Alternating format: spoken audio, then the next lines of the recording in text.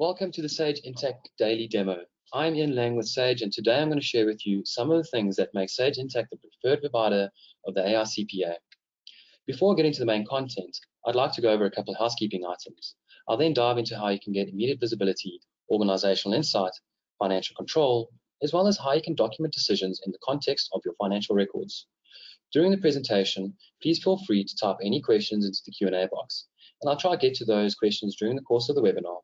If I don't, however, I'll certainly follow up with you afterwards.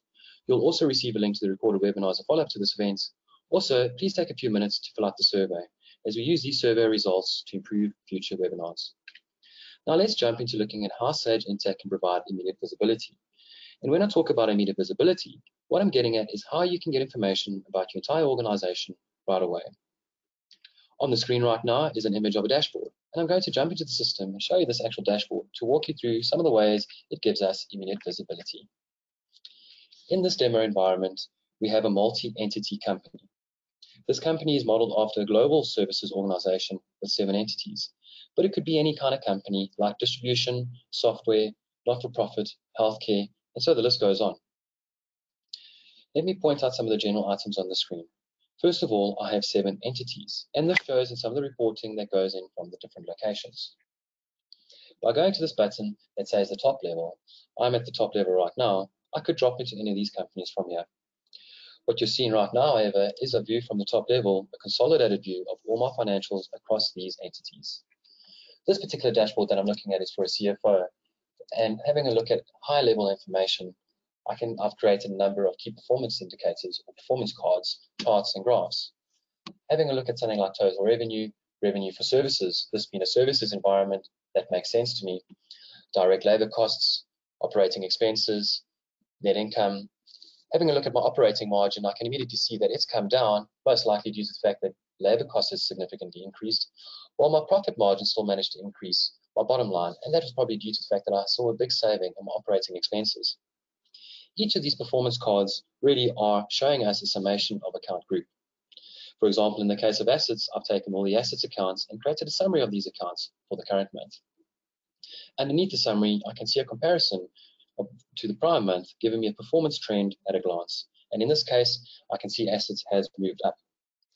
Having a look at those charts and graphs, using the example of the direct versus indirect labor trend, I'm getting a 6-month view of that comparison over a 6-month period.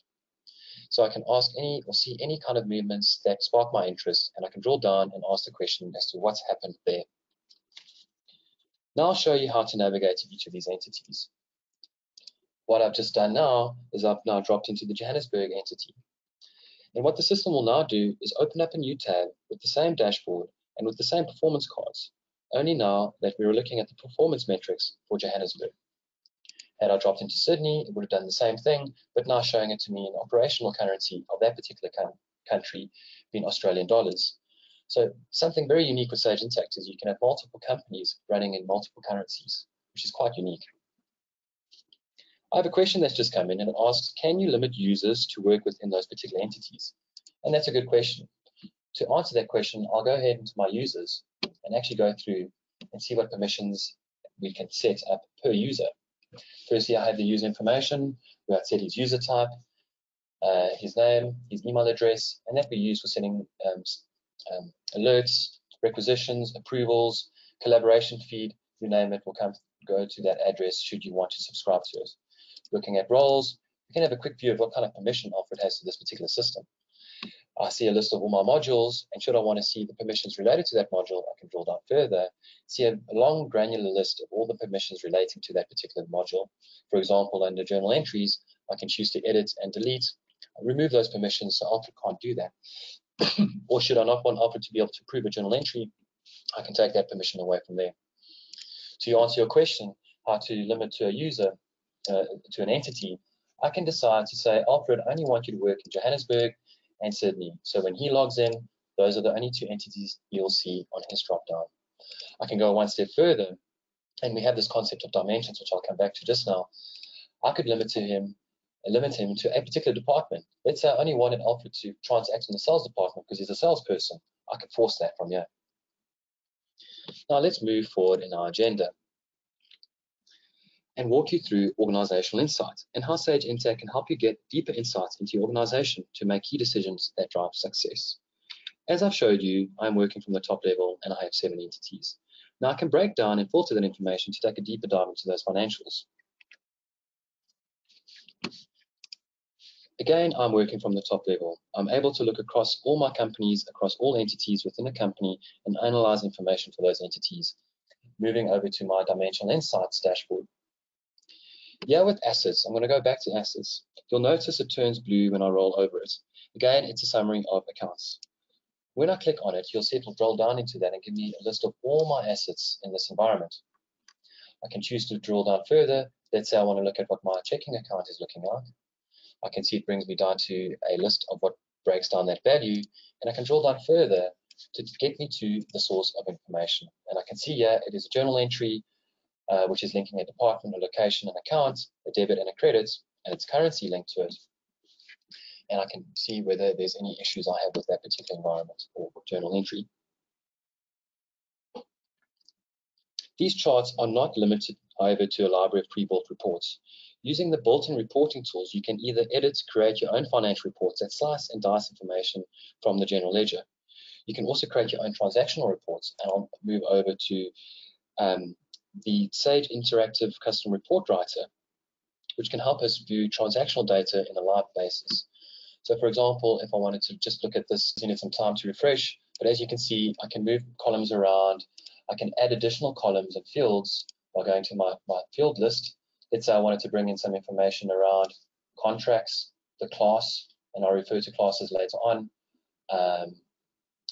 Let's see, account number, all your fields you can bring in and choose what you want to do with those in this particular report to ask the particular questions around this. What you can also do is you can create trends and pivot tables without having to make the trip to Excel. In addition to drill down and expansion, we have this concept of dimensions. Using this example of a revenue trend by dimensions report, I'm able to look at revenue from 5 different perspectives. So whether I want to know how much money my different entities are bringing to the table, from my different service lines, my different industries, my different items, and my project managers, I'm able to see that different revenue line from 5 different perspectives. Ultimately, you would have to have an Excel spreadsheet with, let's say, 5 spreadsheets open or workbooks open, sheets open for me to go into each of those tabs. And if I wanted to drill down further, I could do that from this particular dashboard. I can also have a view of, let's say, a basic profit and loss summary. And yeah, I'm busy looking at my income, my net income from a class perspective, showing my different revenue lines. In this case, fiber installation, broadband income, and sale of goods. What if I wanted to see that from a different perspective and see what my income and expenses are by department? I'm going to go ahead and drill down into my report writer and show you how that works.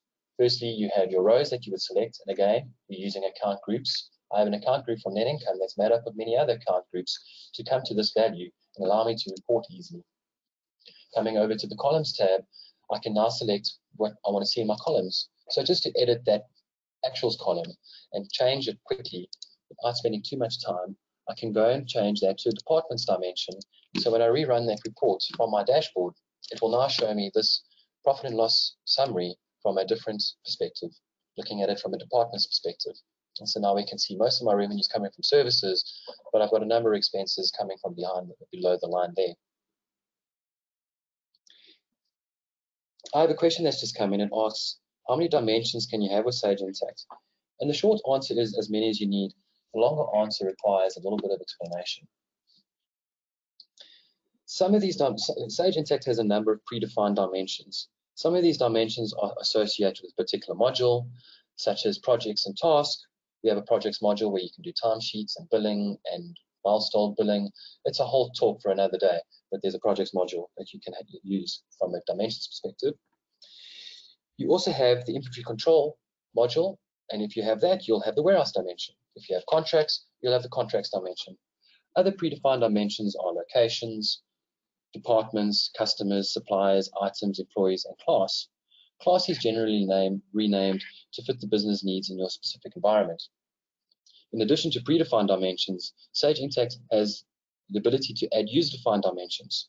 So if you have an element that drives your business, you can define it as a custom dimension and then tag transactions to that particular dimension.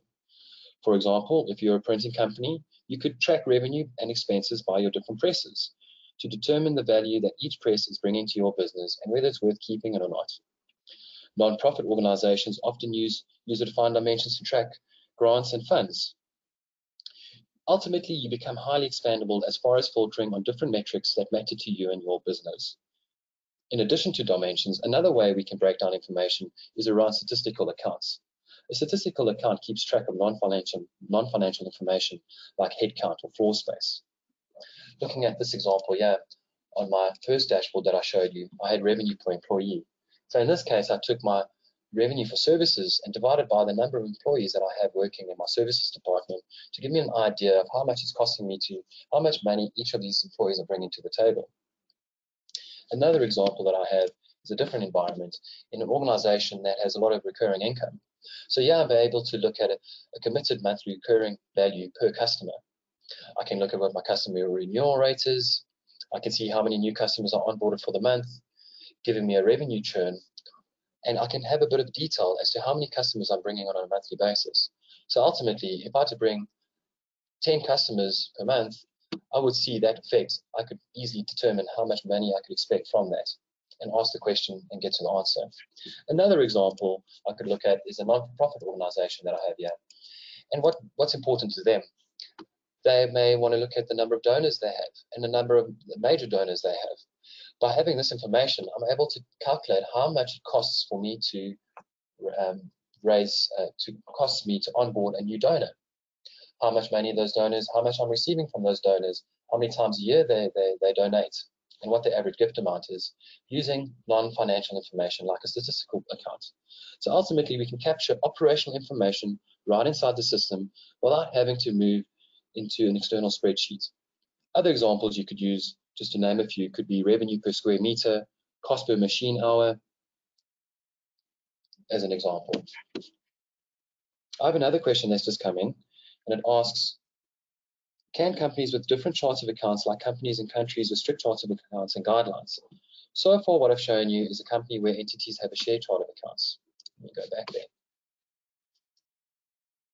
If you have a company that's more global, or you have a company with different charts of accounts for another reason, maybe it's for a government requirement, or maybe you have inherited a chart of accounts, you could still consolidate using the Sage Intacct Global Consolidation tool. I'll move to that module. In this module that I've just rolled down into, it gives me an overview of my organization, showing me my 7 entities and the different currencies that they are operating into. If I wanted to show you how we create a consolidated book, because we may want to consolidate a certain bunch of entities for different purposes. For example, I may only want to report or consolidate my North American companies or all my non-American companies. And ultimately, I could create a global consolidation with all my entities. Let's use my global consolidation where I've actually decided to consolidate all my entities into ZAR. I can edit that, gives me some book information, how we consolidate your income statement versus balance sheet, your exchange rate gains and loss on those exchange rate differences on consolidation, the different entities I choose to consolidate. Let's say I wanted to remove Sydney from this consolidation. It would be a simple process of doing that. I can choose which different dimensions I want to involve in that consolidation, include. And ultimately, for some reasons, you may not want items and customers because maybe this is just for financial reporting. I don't need all this dimension information consolidated. However, you have the choice to do so. And effectively, we create a new book and you can run reports from that particular book. We can have a look at the different eliminations accounts. So ultimately, at the end of the day, when it comes to running consolidation, once you've created your book, it's a matter of just coming in to the process of consolidate, choose the book you want to consolidate, choose the month you want to consolidate for, and click on consolidate. I could have chosen to consolidate on an hourly or a daily or a weekly basis if I so choose. What you see here is all my exchange rate values have been fetched for me and automatically populated, and that's coming from an external source called Oanda, which is a globally renowned and trusted source. So you never really have to input your exchange rates when doing a consolidation. However, you have the ability to edit should you require. So what I've shown you now by consolidating this book right now, this is typically a task that can take an accounting team more than a day to do, and an expensive resources allocated to such a task or project. If you plan for expansion and growth, we can also have a look at how we can budget in Sage Intacct. Before I move on there, I actually want to show you an outcome of these reports that we can run, such as a consolidated balance sheet. So going into my dashboard and consolidated dashboards, I'm just showing you a few of my reports. I'm able to show you a balance sheet global for all my entities, as you can see going across. I also brought in a report for my ZRR book. And yeah, I'm showing all my companies consolidating into rands and giving me the exchange rate that was used at that particular time. I could choose to filter this report for a different time period. But ultimately, you're able to create as many different types of reports as you like using that particular consolidation book to filter by or run reports from. Going back to my budgets and how you plan for growth going forward, we can have a look at how we create budgets. What's really nice is we typically find that users generally want to update and export their budgets, moving it in and out of Excel, for example. But let's run a budget report and show you how that works. I'll go to a period where I know I've got financial information. I can choose the different dimensions, and in this case, I want to specifically just run a budget report for Johannesburg. I could go further and select those different classes that I have, but I'm going to run it for all that in that particular environment.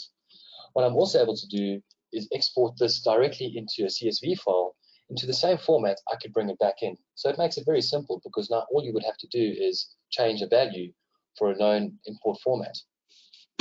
Let's view that report and see what my budget is. And here you can see it's going to give me a list of my accounts, my departments. These are my different dimensions that I have. So should I want to create budgets for each of these different dimensions, I could do so. So for example, my account 4100 is my sales account. My department 500 is my sales department. And my location is Johannesburg, number 700. I'm giving it a value here. So if I wanted to change this, I could either edit it, or I could export it into Excel, change the value on an Excel spreadsheet, and bring it directly back. If I wanted to allocate budgets to projects or classes, such as my different revenue streams, it would be easy matter of just including that into this report, into my Excel CSV file import, and do it from that perspective. One way of bringing information from a budget perspective. Once I populate my budgets, I can drop those into any of my reports that exist in Intacct. As I move forward in today's agenda, I hope you're getting a sense of how Sage Intacct can help you get to those key decision metrics that drives your organization and drives it across different entities. In the next section on financial control, I'm going to show you how Sage Intacct can help you maintain financial control in your organization. I'm going to walk you through order entry and purchasing to demonstrate the different workflows and processes that are in place to keep your business in control. I'm going to move over to this particular tab where I'm logged in as Emma, and I've already opened it up as Johannesburg. I'm having an overview of this particular module being order entry. I can see what's specific to that module being customers, warehouses, product lines, items, and price lists. And what's the workflow around that? Generally start with a quote, moves to an order, and ultimately it turns into an invoice. And my different reports that I run for this particular module. I can also access it from my drop-down list view, and I can access the system from that perspective as well. Let's have a view of an existing transaction.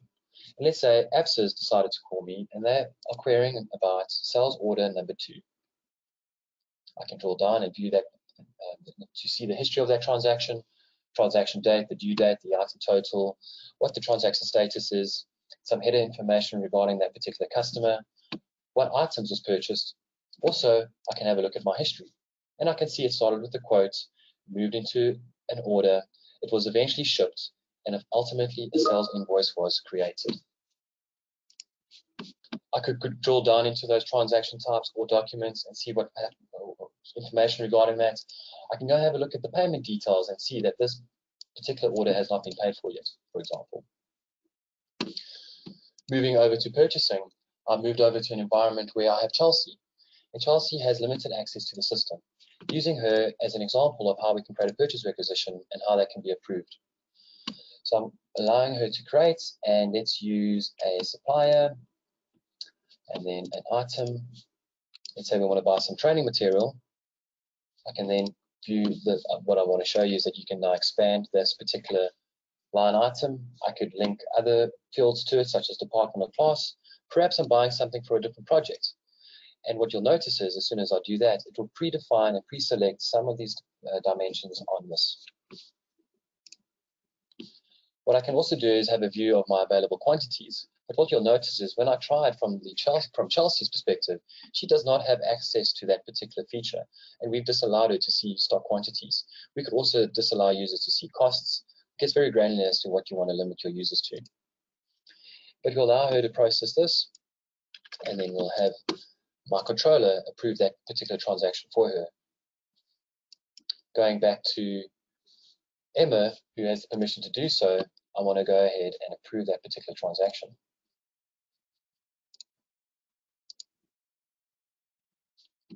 And here we can see that particular purchase requisition that Emma has just created. All I need to now do is click approve. I could view that transaction if I wanted to. I'm just going to go ahead and approve it. And now when I go back to my list of transactions, purchase requisitions for Chelsea, she now has the ability to convert this purchase requisition. Before, you can see with this example that that purchase requisition has not been approved. She would be notified of it if she required, if she subscribed to that. She can now convert this into a purchase order. She can now post it. So now I have a purchase order, a committed order, and should you have the spend management module, spend insight module, it would validate against the budget, just to name that. Now I want to receive this particular stock items. I can post that. And finally, I want to invoice this particular transaction and post. I need a vendor invoice number, a supply invoice number, and I can post that. Should I want to view that transaction and see the process of it quickly, I can go look at my history, and you can see Chelsea created this particular transaction. We can see some information around the approvals on it should I want, and I can see that it was Emma that approved that particular transaction. What we also have, just to show you, is how we can set up different permissions and workflow.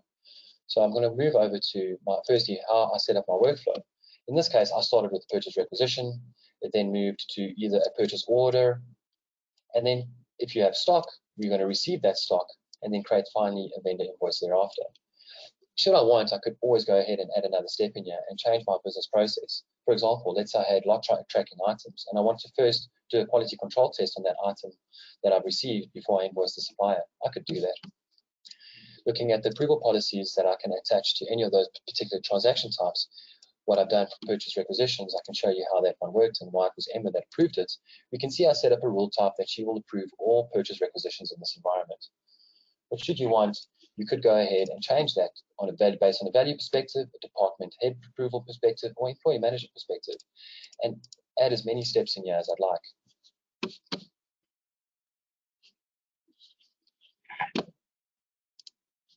Now that you're getting a better idea of understanding controls, let's move ahead into the next section.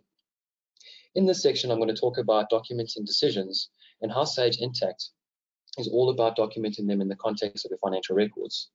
This isn't just about keeping notes in a meeting. We keep track of conversations in the way it can be easily found and looked at later. Let me move back.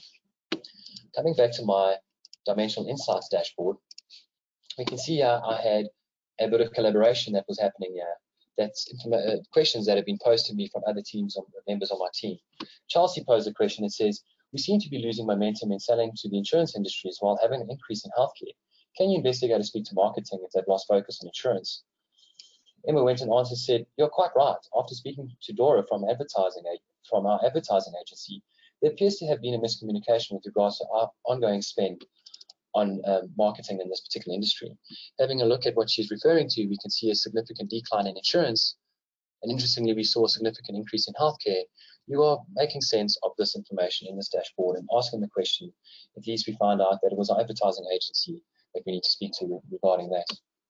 Using this different environment that I have here, I've set up a number of questions that members on my team have posed to me. Like, I have a question about an invoice. Please confirm the invoice. We may need to raise a credit as it seems the project team did not get sign off. I could drill down into that invoice from here and answer the question and see what they were talking about. I'll use this example of a general ledger, a journal batch that I processed, and Mark Nagel has a question posing to me about that. And what he's asked me is that he is saying, I'll wait that to load. He's saying, team, looking at our latest list of open items for the month end, you can tell me what this adjustment is for. Ian Lang, that's me. I went ahead and said, I created a sports schedule that shows my calculation analysis for this entry. Please see attached. What's nice about this is I can attach an Excel document with the actual calculation therein. And so someone who wants to come back to this journal entry later on, could be an auditor, could be someone querying it, could come back and actually see that particular transaction. It exists and is always attached to this particular journal entry. Mark goes ahead and says, thanks for the backup, entry approved.